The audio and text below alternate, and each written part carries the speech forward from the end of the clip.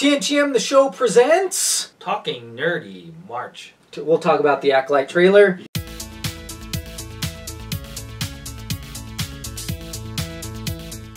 With your hosts, Pablo Gunner. The Ambassador. And our guest. Special guest. Oh, Marvin Goof here. Marvin Goof, yes, who did a Dune 2. He did our Dune 2 review. Dune Part 2 review, to be more specific.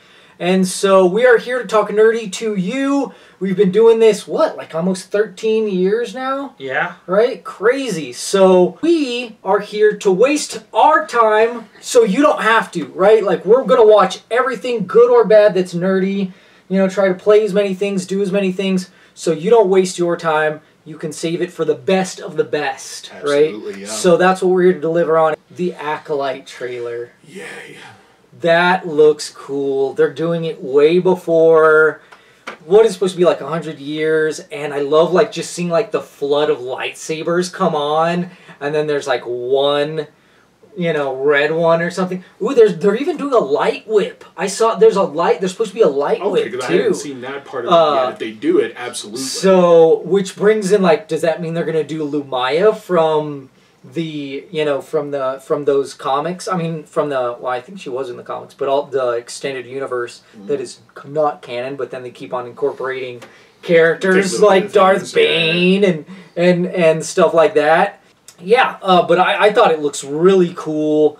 I'm totally down for it, but there is some, but it seems like there has been some backlash. I've seen backlash like just because people hate Disney Star Wars. There's those people that are like, I hate Disney Star Wars, it doesn't matter what, and they're just complaining no matter what. But there's some people that hate it for other reasons. Basically, the person directing it was involved with some sex trafficking, you could say. Yeah, like it's Harvey Weinstein's former assistant who got off clean while everyone else she associated with is in jail. Well, that makes things more complicated. Great. Yeah. Yeah. It's a little harder to separate the art from the artist when when those are the stakes, right? Indeed, it can be. Yeah, I'm very conflicted about watching it because of that, because it's like, I don't want to support this person. Yeah. I mean, I've heard things too about how there's some people that were brought in on this project that know nothing of Star Wars, just so that they aren't like trying to repeat beats, you know, or like trying to do anything that's been done before. Like they're just completely new to this universe, and that could be a good or bad thing. So, Indeed. But also I'm sure they have people that do know this stuff. So it's like, well, if you mix the people, that's fine, right? Like, or it's just good to like have an outside perspective, you know, too. So especially with a new timeline. Yeah. Unfortunately, I haven't read a lot of the novels from it. Yeah, I think it's like High Republic. Yeah, it's High Republic covering, era. So it's something that hasn't been explored in any live action medium at all for its time frame. After watching the trailer, I was just really excited about it because it's uncharted territory, all for all intents and purposes. You know, we are not, at least according to what we've seen so far, no Skywalker mentioned at all. No, like, it's just the mystic and the mysterious behind what's coming. There's something in the dark somewhere. And of course, for something I didn't realize when I first watched it, but for those people that are, you know, big fans of the Hunger Games, one of the characters is being played by the woman who played Rue back in the day. So, you know, it's nice to have another actress that many people might be familiar with come back, see what she's able to do with this. And especially such a huge property like Star Wars, you know, hearing about anybody coming in, putting their little stamp on it makes me excited. So, oh yeah, what's her name from The Matrix? Yes. You know, so I see her and I'm like, Moss in there. Yes. I'm like, okay. You know. So, I mean, I love the Darth Bane books. I love KOTOR, so I love that stuff, so I'm like, that's why I'm in. I mean, and it looks awesome to me. So we'll see. I feel like the strength of Disney Star Wars obviously has been in their shows. I'd agree with that, yeah. Because I've loved so much of. I love Andor, I love Kenobi, I love Ahsoka, Mandalorian, And I feel like all those shows are slightly different. They hit on different aspects of Star Wars. And I love that. So something we'll probably cover later, I assume. Yes, we're all excited. Absolutely, about this, we will absolutely for sure. So that's that. And that being said, like I said, we talked about some of our merch already of the stuff we're going to be making for you all for next month. I'm sporting our Dragon Ball style shirt, Talk Nerdy to Me, because of course, if you've heard, Akira Toriyama passed away, which is such an icon, such a legend. His, of course, Dragon Ball, but he also did like Chrono Trigger, and then he did Dragon Quest games. Yes, so he's just like, it's so crazy when people go, all he did was put pen to paper, and how much, right, like drawing and writing, and how much people did he affect. There is a generation of nerds, because nerds used to be basement dwellers, attic dwellers maybe. Now look what they are. They're the gun show, right? Like, yes. And I'm not even one of the big ones. Like, there's dudes that legitimately look like Broly because of Dragon Ball Z. There's dudes that look like Goku. Like, there's a generation, and then, like, even like you said, the other stuff, like, that he's done. It's just crazy how he's changed, he's changed, obviously, even the America's Western civilization, because I know that Dragon Ball Z is massive in South America even, right? Because they were there before they were in the States. So like they're huge. It's huge everywhere. And it's so crazy the influence of the guy just made drawings and wrote some stuff, and that's it. And it's beautiful, beautiful. Indeed. So if you want to do it, do it. Be inspired by that and let's make those stories, right? Absolutely. And inspire people to work out, to do more, to grow, to be better. So, yeah. And then I also got my Azul Beetle pants that I designed. I don't even know if I have these in the store, but I just loved the Blue Beetle movie so much. It spoke to me. I know it didn't speak to everybody. It wasn't really necessarily meant to speak to everybody. I mean, hopefully it does to us, and then to a certain degree, but I thought it was phenomenal. I think it was one of the best things, if not the best thing, that DC's put out in a long time. So, especially if you're not, like, into superhero stuff, I think, like, you won't notice a lot of the things, I won't say ripped off, but definitely, we're taking notes from, like, Iron Man, and I mean, there's so much, right? There's so much now. Yeah. But, yeah. What about you guys? Well, I mean, that pretty much sums it up for me.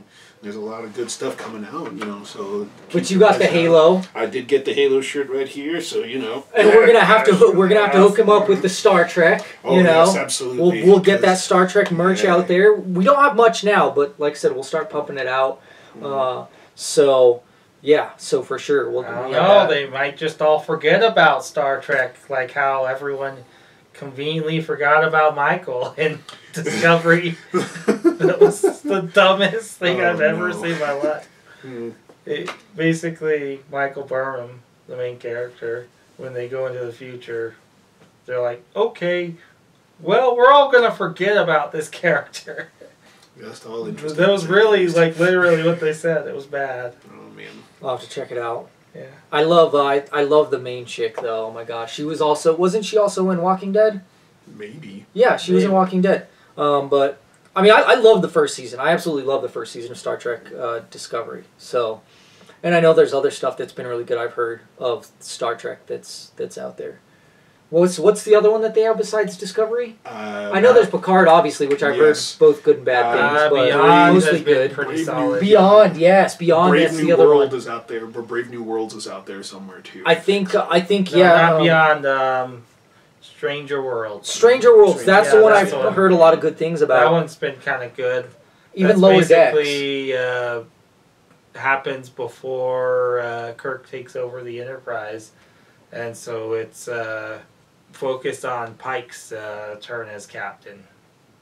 Okay, sweet. So, and then you're rocking the Talk Nerdy to Me Star Wars shirt. Yes, and this is like our first one of our first shirts, right? Like our stuff's gotten way better. Like we've added like light swords. Are we, beam swords? Beam swords, But yeah, like there's some legit stuff. Like we have like you know, the double one, the white ones. Like, we have so many different designs that Slay J designed that are just phenomenal, and I feel like I need to get those ones because they're so great. Yes. But yeah, there's so much stuff. So, and what's great too is, so every month we donate 5% of our profits to charity. So help us, help them by buying our merch. For March, it's Center for Reproductive Rights. Last month it was Noble. I forget. I know that for April we're going to do Autism Speaks. So I've done my research. That's what we're going to cover. That's going to be charity that we're going to be donating to. So please help us so that we can help them out. Right? We want to make a positive influence on our society, on our world. Absolutely, you know? Yes. And that being said, I want to give shout outs because the people that have positively helped us as well. Of course, at the top of that list, and always at the top of that list, we have to give out a shout out to our best bud Atticus, who just continues to grow and get better and do more interesting things on his YouTube channel as a YouTuber in Vietnam, as a teacher in Vietnam, and just showing us, you know, slice of life, you know, anything goes. Like, I mean, now he's covering, he's done a deep dive of Dune on his, so he has nerdy stuff too. Like, we've inspired him to do some nerdy stuff on his channel, so definitely check him out. He's one of the greatest. We have Burn Kenshin, the Superpower List.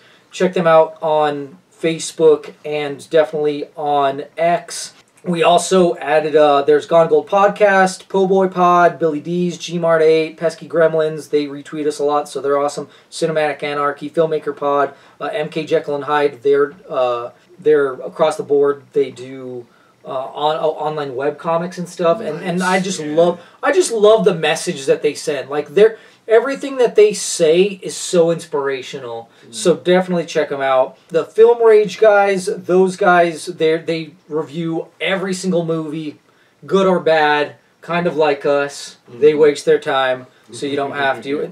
And some stuff is surprising. You'll be surprised. Like, some stuff you're like, oh, I thought that was going to be garbage. They give just enough to where it doesn't feel like completely spoiled, but they'll spoil if they're like, we're going to spoil so that you don't waste your time, because you shouldn't. Like, we have to spoil it so that you do that. So they're great. Web Imagine Service, they do music and promote music. Amerime Media, they're similar to us, but they're different. And Riot TV, they do streaming stuff, which is hilarious. Zarin67. And then newly added is G-Nuts of Horror. So if you're into horror, definitely check them out, because they do reviews for stuff for them. So that's where you're going to get your horror stuff. Like, comment, subscribe, share us. You know, with your friends, your family, your dogs, you know, your pets, whatever. Let's talk. Let's keep talking about this stuff. Yeah, yes. We're trying to get to 500 subscribers. We're more than halfway there, so that we can cover more stuff for you.